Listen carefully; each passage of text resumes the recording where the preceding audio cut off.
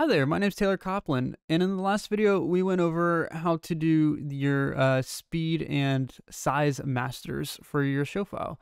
If you're curious on how to do that, I highly recommend checking that out. It's pretty useful, and in this video we are going to be going over how to use executors and the fader playback, which we touched on a little bit in the last video, but in this video we're going to go more in depth with it. So let's add some executors here. So what we're going to do is we're going to click in a empty pool or page, I guess. We're going to go to playbacks and we're going to add action buttons. Okay. And these buttons are really great for quick calling cues or positions. So like you can put cues in here, or cue stacks, and you can fire them the same as you would if they were, down here on your faders or whatever. So we'll make a selection, and let's do let's do our movements. Let's do we'll just use these two for an example. Okay. So we'll go, or we can use, just these two, I guess. Yeah. Okay, so we'll go ahead and we made our selection. We're going to hit store, we'll do that one, and we'll go here, and we'll store. Okay, and then it's always good to label. So odd all in, and odd all out. Okay, now we can enable our direct playback. And if we bring the intensity up, we select these, you can see that it is bringing, or it's calling our positions, okay? And you can put fade times on these and everything. If we go into here and edit the cue, we can give it like a 3-second fade to make it look nice, and we can do it on both. And now, theoretically, whenever I click these, it should, it's a little nicer. And you can see here that they are disabling as the other one gets selected. And the reason behind that is because in here, in the position pool, right, we have a pan and tilt value recorded. Well, since this new executor is calling up new values for it, the MA software recognizes that and goes, okay, well, you're overriding it with these new values, so you don't need this one on anymore.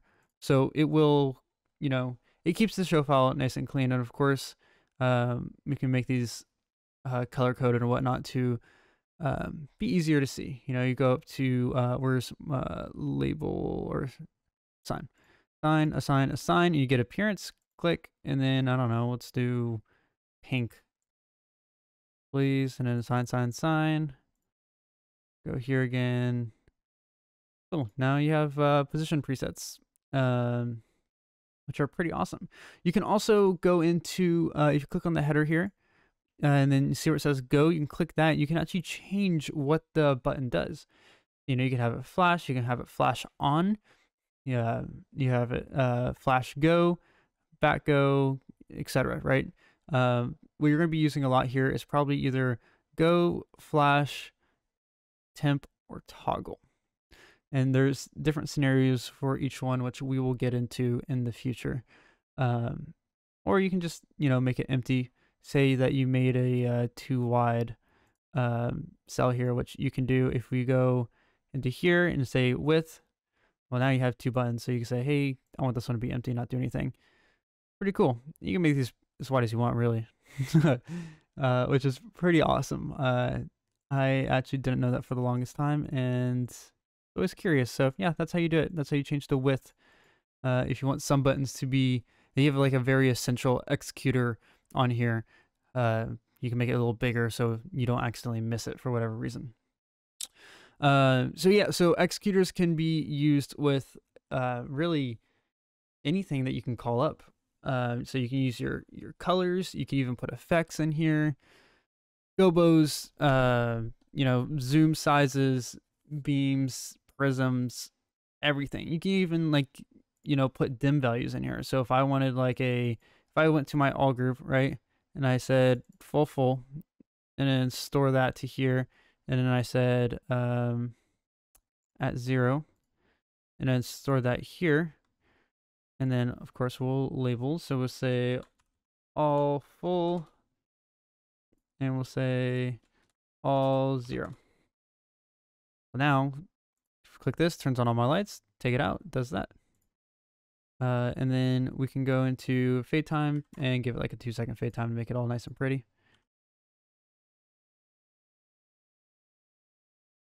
Go clear, all full, dims on, all 0, fades off. And there you go.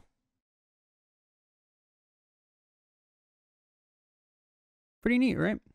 So those are executors. Faders are basically the same thing, but you have an actual fader. So instead of doing something like this, we'll actually off this, and we can leave this one on.